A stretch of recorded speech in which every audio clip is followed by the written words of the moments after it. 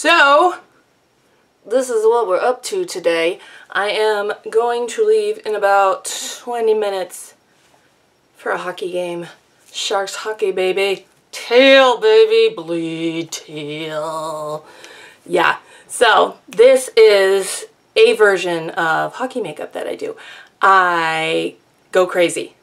If you can't tell, this one's all about really exaggerated kind of liner, and that's really fun. This is actually one of the simpler looks I do. Sometimes we have the teal all the way to the eyebrows, just about. If it gets to the playoffs, I tell you, the more the more exciting the games, the higher the teal goes. But this one I like. I like this because it's definitely a good pop of color. You're definitely game ready. And it's just a lot of fun.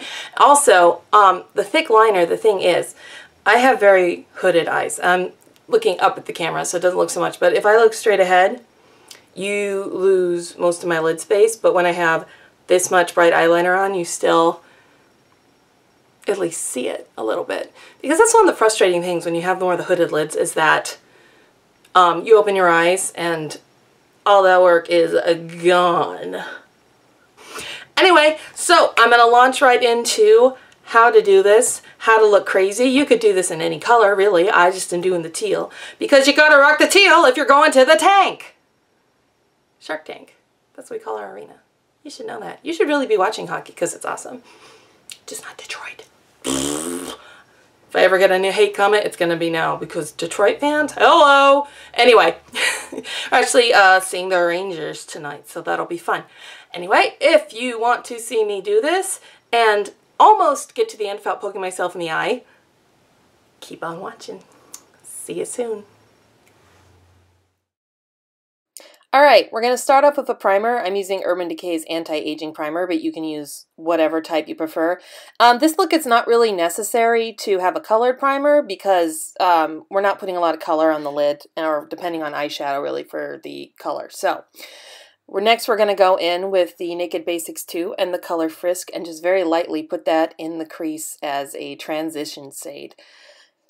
Very light, we don't have to do a lot. And then we're going to go in with Stark, and then I believe we're going to throw in a little bit of Skimp all over the lid. Just super neutral, just to kind of erase any redness and make it look nice and smooth and ready to go.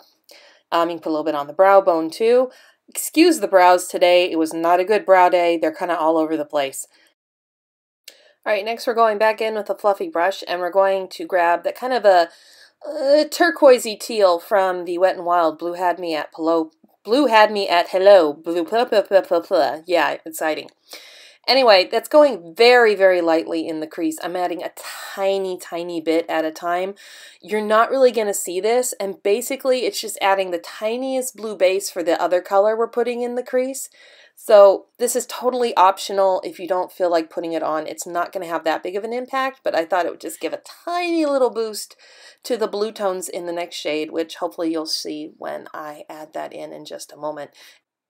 All right, now we're going to grab a dome-shaped brush, less fluffy than the one we were previously using. And we're going to grab a color from MAC called Club. And Club is a very kind of interesting color because it's a reddish brown, but it has a sort of green, bluey, teal duochrome in it. So when you put it next to, or in this case slightly on top of a blue color, the duochrome really comes out more.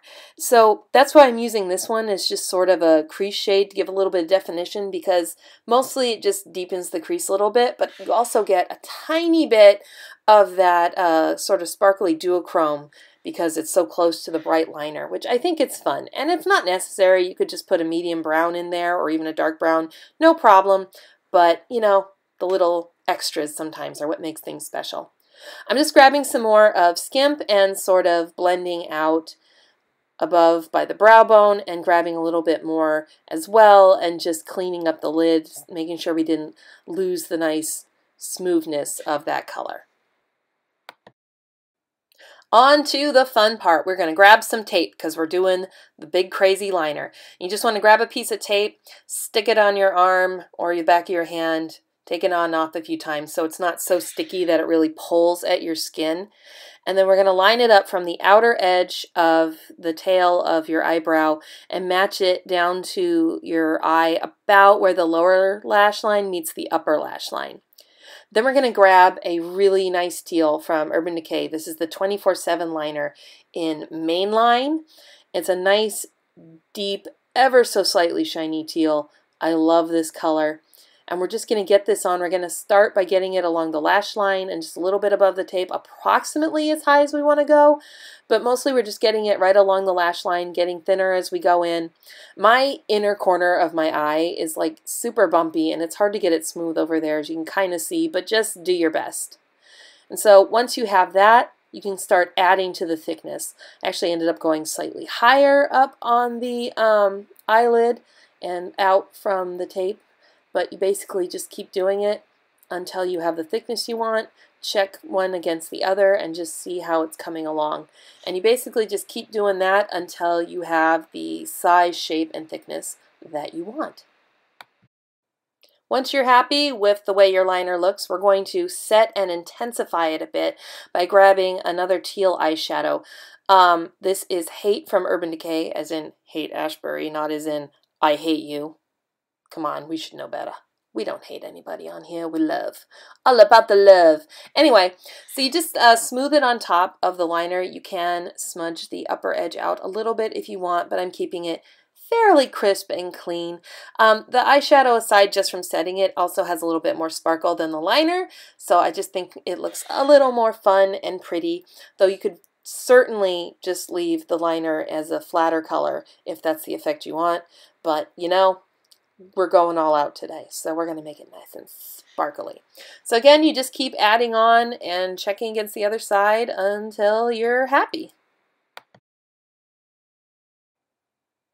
Have a little eyeshadow happy dance, and now we're going to go in and remove the tape so we can kind of clean up that edge and see how it turned out. So here we go. 1, 2, reveal. Oh, nope, wrong. Still going. Hey, this is the part where I couldn't get the tape off, so I made really funny faces at you. There we go. Woohoo! Check it out. Look at both sides. Give yourself a couple little winkies. Enjoy.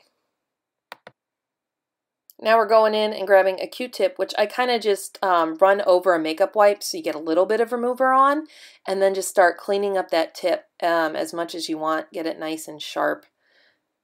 A little on the other side too. Got a little smudgy on the top. Go back, compare. Yeah, futz with it as much as you want until you are happy.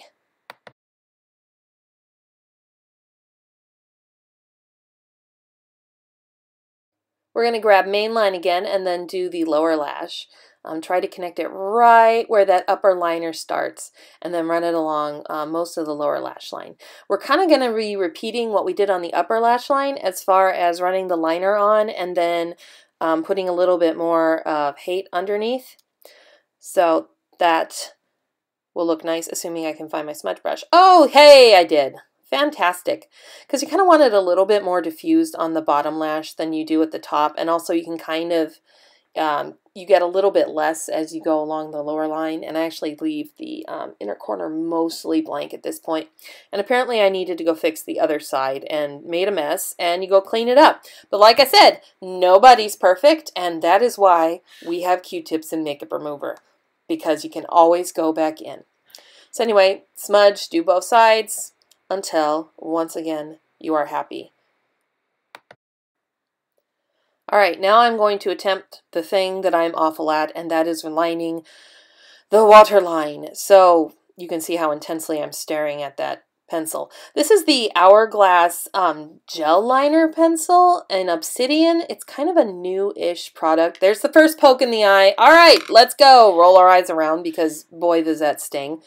Cannot do anything without poking myself in the eye. There, I kind of poked it a little bit again, so let's adjust the camera. Hey, there's my hand. So anyway, we're running this on the lower lash line as best we can. That's another poke in the eye. I'm telling you guys, that is my special talent, is poking myself in the eye. It's just, it's always going to happen.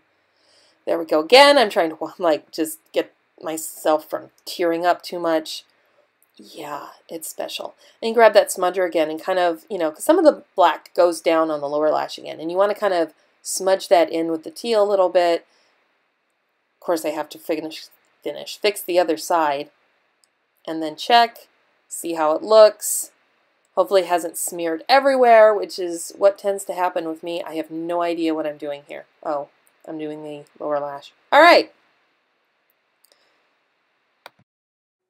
All right, now I'm grabbing the Naked Basics again and kind of a smaller, more precise brush, going back in with Skimp, and hey, you can't see my eyeball at all. That's fantastic. Anyway, I'm going in kind of the inner corner, inner third of the bottom lash there. Just add a little bit of a highlight and kind of blend out the teal. And now I decided that I'm crazy and I'm going to try and tight line my upper waterline, which I never do. And there we go. This is like, what, the 5th poke in the eye? Oh, I think it's the 3rd. See, I'm wrong. I think, because I've counted like 5 doing this. But yeah, see how happy I am poking myself in the eye?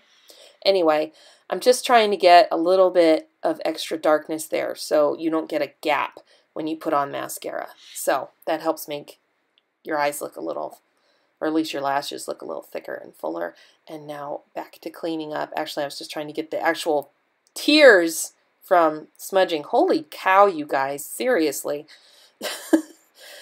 Anyway, so this actually here is one of the liquid liners from Urban Decay, the 24/7 liquid liners, and this is in Siren, which is sort of an intense bright blue with a little bit of like tealy green sparkle in it.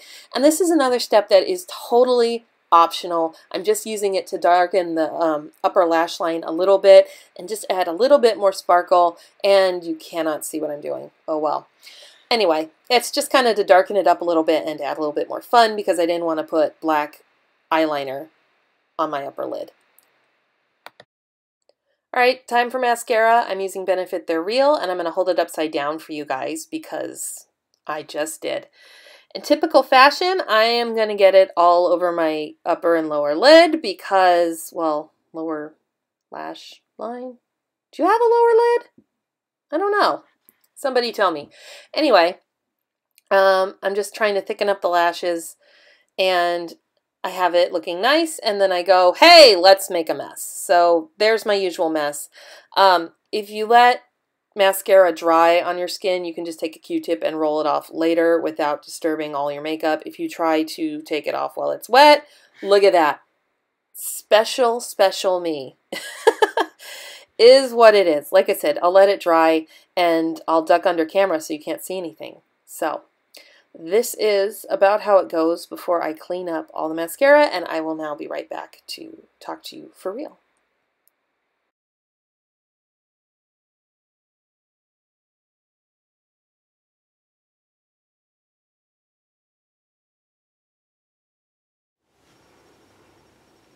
Okay, we're all set. We are colorful and crazy and ready to yell and cheer and boo and just generally be as obnoxious as, you know, physically possible or vocally possible, really. So, this is what we got going on. I'm ready to go have fun. I hope you have a fantastic day, evening, night, sleep. I don't know. I hope you have a fantastic time, and I will see you very soon. Bye.